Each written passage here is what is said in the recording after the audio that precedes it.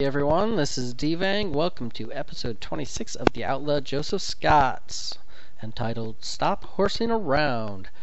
Joseph goes to town after his adventure. We do have a few cleanup things to do. Joseph leveled up. Joseph had a couple of loot cards that I had mistakenly drawn gear for instead of artifacts, so because I was in another world, so I need to take care of those. And obviously rolling for corruption. So without further ado, let's go ahead and get to the video. Alright everyone, here we are. So we do have the cleanup that we need to do from last session. First of all, as it was pointed out, there were several loot cards last session when I was in the swamps, and I mistakenly only got gear cards when, because I was in the other world, they were artifacts, and there were actually 3 of those cards. So I need to draw and see what I want to keep instead of, so the gear cards were, there was an axe, or sorry, a knife, which I had dropped a tonic, so I've got a tonic token, that goes away. And the third one was the Saxton's Fancy Tonic, so I do not have that gear card. So I'm going to draw the 3 artifact cards, and let's see if any of them, I have essentially no hands free, but I have a Cavalry Saber gear card which I had picked up. And so that's worth 600. We'll see if there's something more interesting than that. Luckily, and this was not intentional, I have gotten the expansion card, artifact cards now for the Swamps of Jargano, so I now have a nice thick stack of artifact cards for the Swamps. So now I can actually draw 3 of these, and let's see what we get. So the first one is the Stone Tablet. +1 lore, and once per adventure, cancel a darkness card. Useful for him, and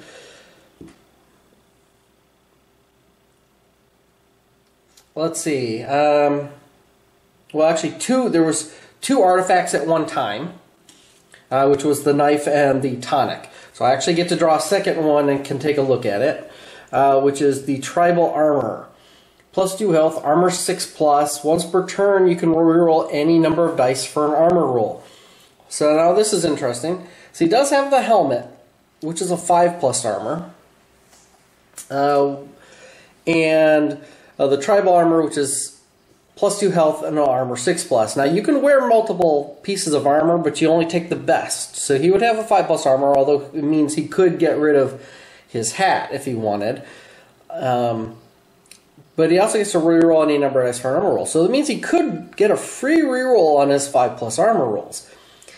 Is it worth using my 1 open, slot for basically 2 health and being able to reroll my armor saves? I do make a lot of armor saves, so getting a free grit once per turn to reroll any number of dice for an armor roll could be very nice. I think and it's 550, so it's almost as much as the Cavalry Saber. So I think I'm going to go ahead and take that tribal armor and get rid of the Cavalry Saber. And then I had the Fancy Tonic, which needs to be replaced, which is replaced with Statue of a Serpent God.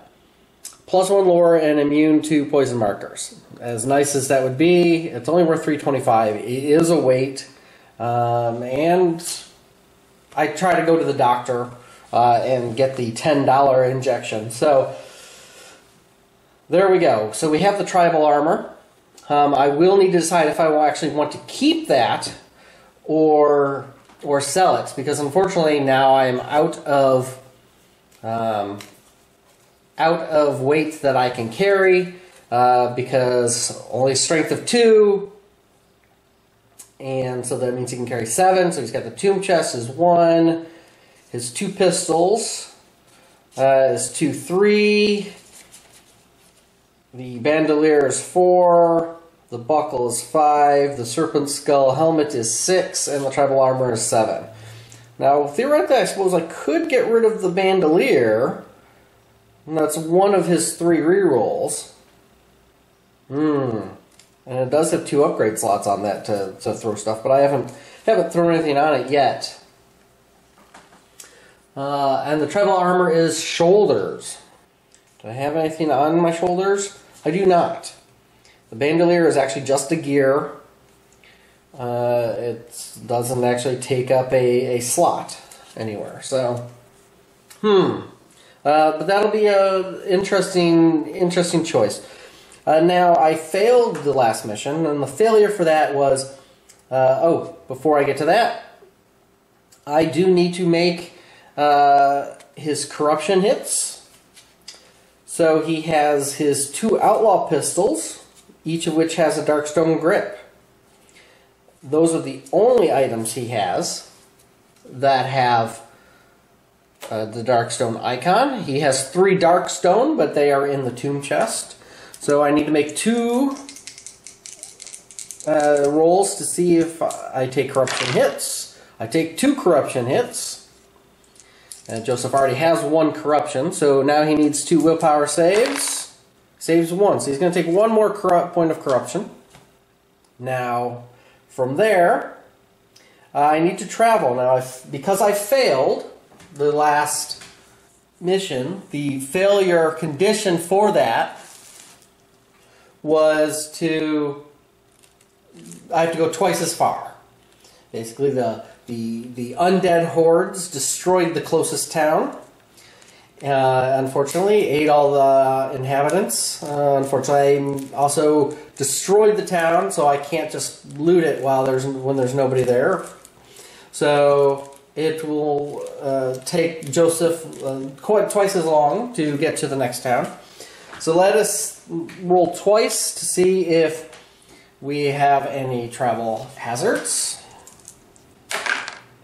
And we do. We do have 1. And I am not going to grit that. So let us see what the travel hazard is. Roll 3d6. 3, 4, 5, 6, 7. Harried by hellbats. As the heroes move through the countryside, dark swarms of hellbats follow overhead, swooping down to terrorize them as they go. Each hero will roll a d6 for every dark stone they are carrying, including items. So that would be 2. On a roll of 1, that darkstone shard/item is snatched away by a hellbat and is discarded. Ugh. No! I will use a grit to re-roll this. So I'm not sure if I can re-roll that, but we'll say I can. That would suck to lose the one of his outlaw pistols. I don't know that it's if you can grit that. Some things you can, some things you can't. In general, you should lean towards in the favor of the players. Obviously, you can't do, like, say, group rolls, like the travel hazard chart roll. Wouldn't be able to be re-rolled. The one that gave me the 7, the Hellbat event. But individual rolls pertaining to a particular character usually can be gritted and re-rolled. And so in this case, it would make sense that he could grit to re-roll the Hellbat snatching one of his pistols. So we will go with that. So Joseph makes it to town, relatively unscathed, but with another narrow and close call. And I will also mention that Joseph did level up during the course of the last adventure. In fact, he received a lot of experience because he killed a lot of hungry dead. I mean, he killed 5, 10, 15, 20, 25, 30, 35, 40, 45, 51 undead, hungry dead, in the last adventure, which was actually quite a lot. So, and that was worth, 1,500 just for those guys. So, and he was only 500 away. So after all of this, and he levels up, subtracting off the 4,500 to level 6, he actually is back up to 2,575 experience points. Pretty nice, pretty nice. So he's actually almost halfway to 7th level now. With that said, so he's going to level. We'll level him up before he gets to town. And we need to roll to see what his level up is on his level up chart. And he gets a 7, which is simply +2 health and +2 sanity. So kind of boring, unfortunately, but not too shabby though. I mean, all of that will help. It puts him up to 28 health and 21 sanity. Obviously, he had some permanent sanity loss during the course of his adventure. And then he gets to choose his upgrade. And I had a couple comments that agreed with me that it seems like renown on the infamy line for the where are we here? Start each adventure and traveling with 1 extra grit and +1 agility is going to be probably the more useful. So his agility is 5. Well, which reminds me, so actually that would have happened while he was in the mines. So he actually would start with 2 grit. Obviously he used 1, but he would start with 2 grit for traveling and for heading to town. So he still has 8 grit even after spending 1. Because that really would have happened before we did the traveling. I kind of did those out of order. Alright, so it is now day 1. And Joseph is in town, so he's going to pay his 10 bucks to stay at the hotel. Alright, so there's a number of things we want to do. First, Joseph, obviously, he wants the Darkstone bullets. He has 3 Darkstone. I think since we're leaning towards the range, that's going to be 6 Darkstone, and Joseph doesn't have enough Darkstone. So he will want to get Darkstone bullets. He's got 3 right now, so he'd spend 1. The other thing he wants to do, he has 2 corruption. He's going to want to get rid of those. So he's going to want to visit the doctor to get rid of the corruption. And hey, with his newfound agility, and he is kind of low on money. He didn't get a lot of money, and if he's not going to sell the armor, or say sell the bandolier, bandolier's been good for him. It has. Letting him re-roll. Haven't really found anything. Haven't really had the Darkstone to slot things at this time. And he's got other things that can slot things. His buckle can slot. He has 1 on each of the pistol, or 2 on each of the pistols left. Potentially 1 if I'm getting the range upgrade. But getting that free reroll of armor dice, that may be worth keeping, just at least to try it for an adventure. The challenge being that he can't carry. If he picks up something else that has an anvil, a weight icon, he can't carry it, and then he'd need to drop something. Whereas, say, if I sold the bandolier, I would get that $375 and wouldn't need to drop something. I'd be able to pick up and take whatever it is. Ooh, boy, this is a tough choice. I think tribal armor +2 health and the reroll and the armor reroll, but it is once per turn. Reroll any number of dice for an armor roll. So it's a free grit once per turn. Only for armor saves, obviously. But Joseph does make especially some of those initial assaults. He does take a bunch. Unfortunately, the tribal armor is only 6+ armor, otherwise I might get rid of the skull helmet. 6+ armor is not going to stop a lot, even with a reroll. So I think it might actually even be worth keeping the helmet, because as the other optional thing I could get rid of, rather than the bandolier. You know what? I'm gonna keep the bandolier. I'm gonna go one session with the armor. If I have to drop stuff, or then I'll drop stuff. We'll see what we get. So anyway, long story short, first thing we're gonna do, kind of the same thing we normally do. We're gonna come here to the blacksmith for the first day one. We are going to get our Darkstone bullets. So that's basically all we're doing.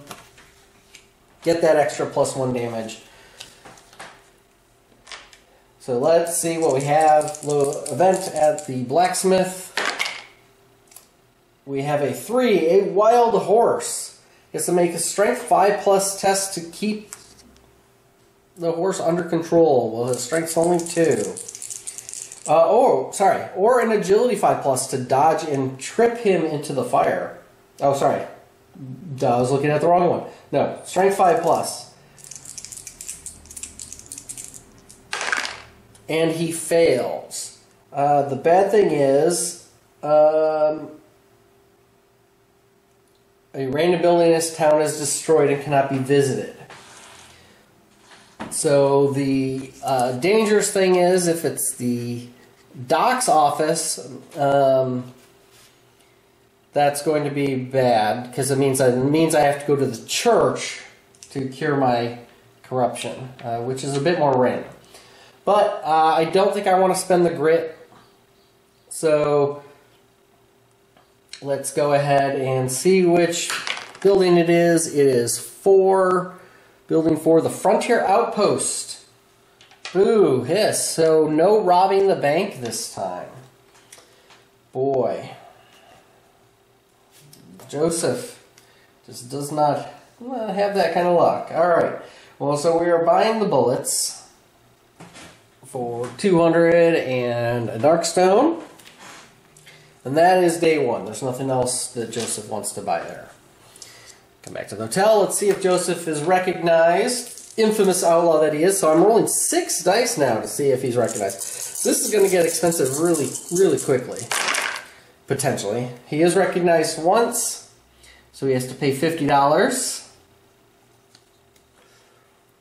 But he does get 10 experience for that, for being recognized. And then let's see if there is a town event. There is not, although that was awfully close. So we will come here to the day 2. Day 2, going to the doctor's office. So beyond also at the doctor's office, curing corruption. We'll want to get the injection to resist poison. And we need to buy some more healing items. We used our 2 bandages last session. We may want to get an herbs or 2, or some bandages. One or the other. Probably some herbs. I've already got 1 herbs and 2 whiskey in my side bag. So let us see what happens at the doctor's office. A 4. Dirty tools. Surgery rolls are at -1 to the chart. Well, sir, he does not have an injury or a mutation, so we're good with that. So he's going to treat corruption, so it's $100 per. So that's going to subtract 200 to get rid of his 2 corruption points. And then he rolls a d6. Sorry about that. Again, I've got this dice problem. 6. No, so he would only take wounds on a 1, 2, or 3.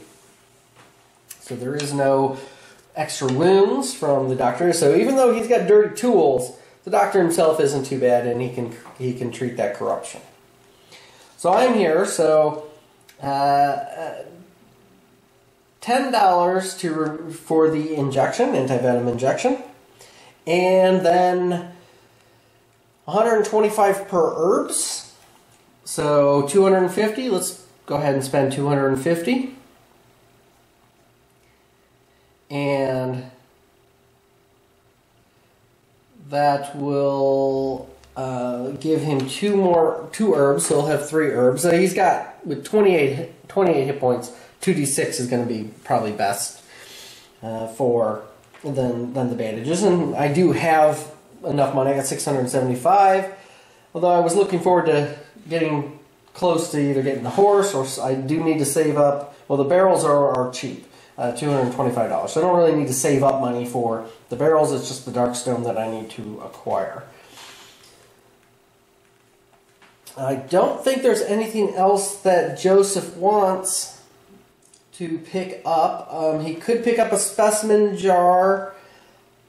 Sure, you know what? I can use some money, so I will pick up a specimen jar for $150. Leaves him 525 gold left. And I think that's it. I think that's it for the day. Alright, Joseph now needs to see if he is recognized. He is recognized once, so he needs to pay another 50. But he gets 10 more experience. And then we see if there's a town event. There's not. Again, just over. So now the question is, Joseph, what do you want to do? Can't rob the bank. Because the frontier outpost has burned to the ground. I could go to the saloon.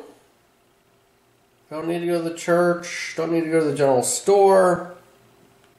So the saloon would be the only other potentially thing to do if he wanted to try to pick up some extra money with his luck or his cunning. His luck being a 4 could be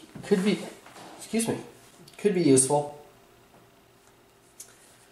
But I think that's it. I don't think I'm losing.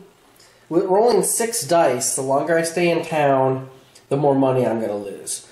The potential of what I'm going to get at the saloon is going to be pretty minimal. Really, robbing the bank at this point is about all that Joseph can do in town. I mean, he's already lost 100 gold for his 2 days stay in town. And that's actually being pretty... I mean, I guess those are the right odds for him, but potentially he could lose a lot more if I rolled several 6s.